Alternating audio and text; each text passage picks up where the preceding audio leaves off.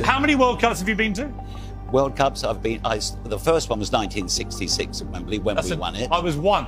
Yes. So you went to that one? I've been to 15 since then, missing out one in 1982 in Spain.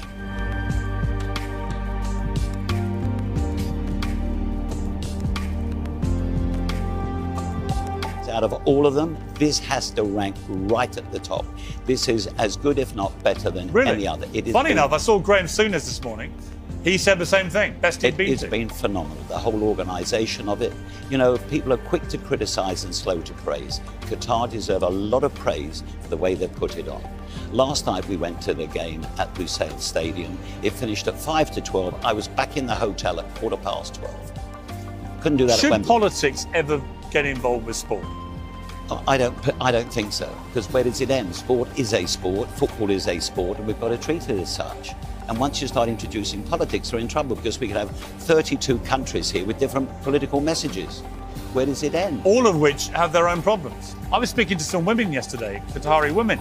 Everyone in Qatar gets free education, for example. I didn't know that. They said there's gender pay equality throughout all official bodies, including the government. Yeah. And so on and so on. It's not quite how people maybe in Denmark or England think it is here.